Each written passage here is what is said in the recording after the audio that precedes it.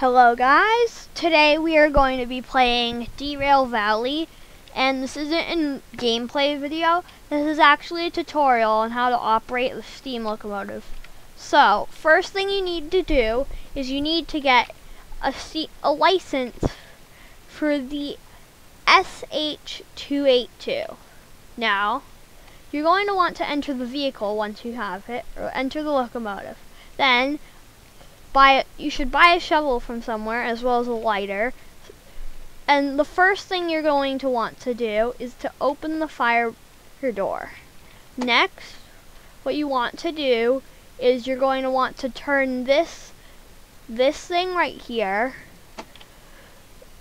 the injector, counterclockwise, and the water gauge here will start filling up.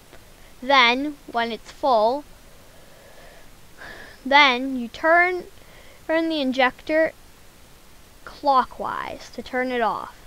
Now, you're going to have to watch this gauge, not that much, but you are going to have to watch it. It's an important step. Next, you're going to want to take out your shovel. You're going to click the left mouse button to shovel coal onto your shovel. Then, you're going to want to go over to the firebox with the open door. And you're going to want to press your left mouse button to unload the shovel into it. Next thing you're going to want to do is you're going to want to shut off the brakes. Make sure they are off. So the brake by default will be set like that, and then you can turn it off and on. Here's the whistle. You do need to have pressure. Here's the pressure gauge. I'm going to tell you about that later. So, then, this is the reverser. If you turn it counterclockwise all the way up, top power, forward. Turn it clockwise all the way up, reverse, full power. So, we're going to want to turn this forward for now. Then, what you do is you're going to want to grab your lighter, light it. Once it is lit, throw it in by pressing G. It will start a fire, and you will get your lighter back, too. Then close the fire door. You do have to shovel in more coal just to make sure that pressure will build up. And the level of coal in the firebox will slowly go down, and so you're going to have to watch that. Here's the pressure gauge.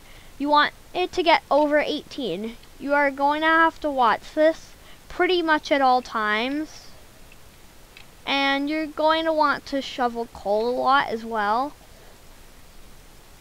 Once your pressure is built up to 18, you're going to then I'll tell you what to do after my pressure is built up to 18. Also, you guys, make sure you like and subscribe because I'm going to be doing more Derail Valley soon because I finally got the game because it's so awesome. So anyways, while we're doing that, I'd like to show you guys a skin I got with a mod. So I have a lot of skins here, but my favorites are the Rio Grande ones and the GNR green. Now, let's go with the GNR green for now because I like that one. And I can also spawn this with my comms radio with another mod I got. And my wallet has a lot of cash because it was save editor. That's how I got like all this gear and the golden shovel and stuff. So what you're going to want to do is you're going to want to keep shoveling coal into the firebox and wait until this pressure gauge gets up to over 18. Now, while you're moving, here's a fire tip. And I'll actually show you in the manual too, because in the manual it shows a lot. don't think I actually have the manual on me. I just need to find out where that went. Hold on 1 second. Okay, I forget where the quick guide went, but I do know that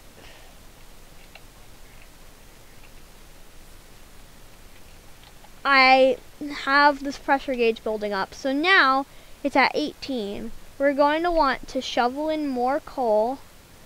So once you hear it whoosh, that means it's ready. Now you can shut the fire door.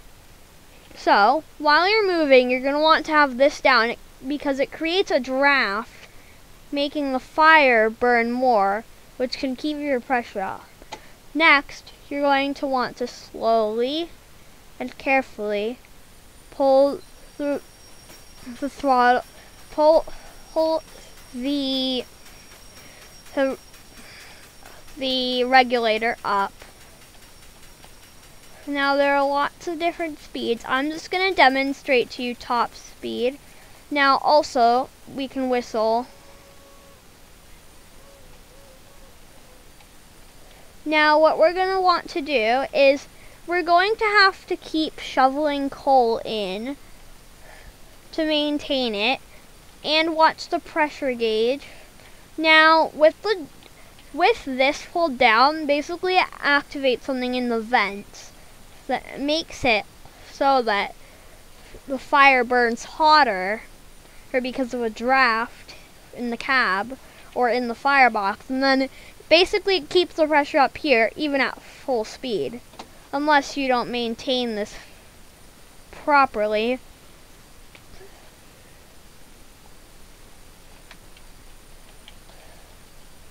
Now for using the brakes, you're going to want to not just apply the brakes, but turn the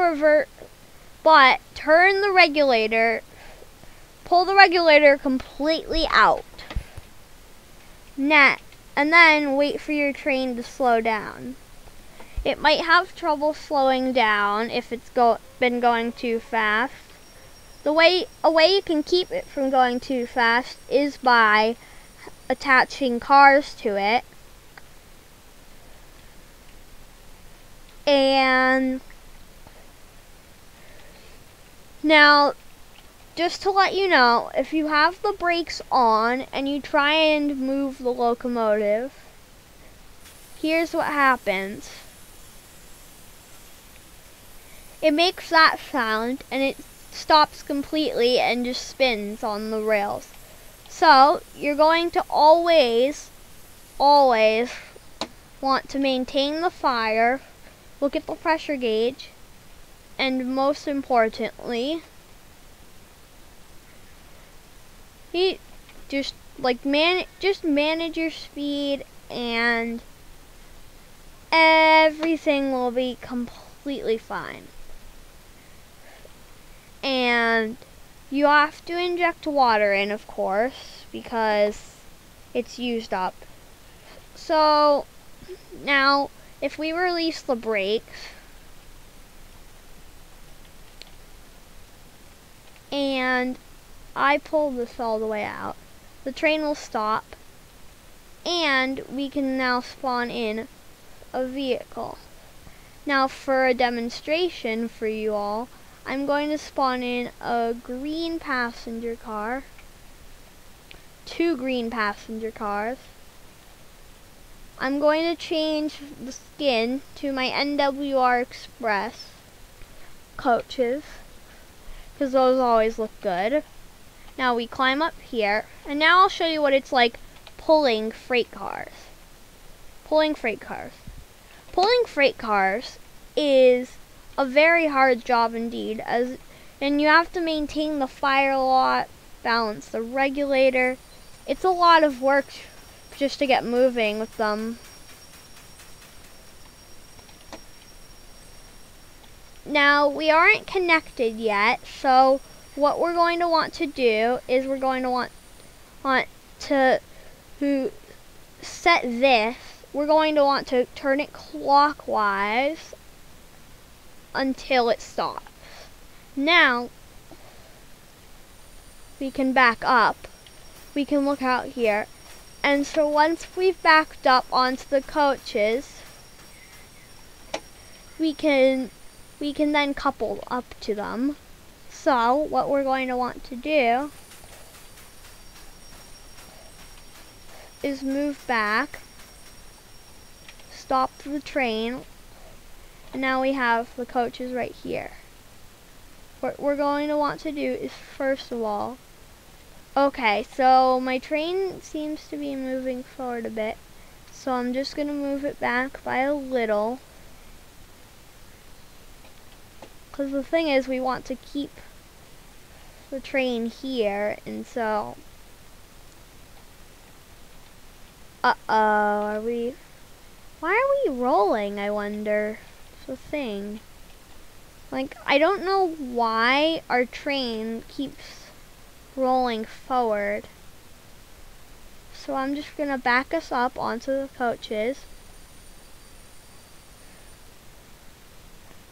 until we completely stop. Then we apply the brakes. Now we'll come over here, we crouch under this, we'll take this chain, and damn it, why do I, okay, anyways, we're just gonna back up a bit,